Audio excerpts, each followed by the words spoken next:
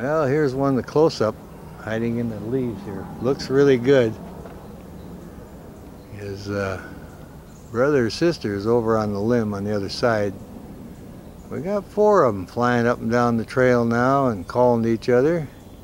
They're all learning to hunt now, and they had a good season here.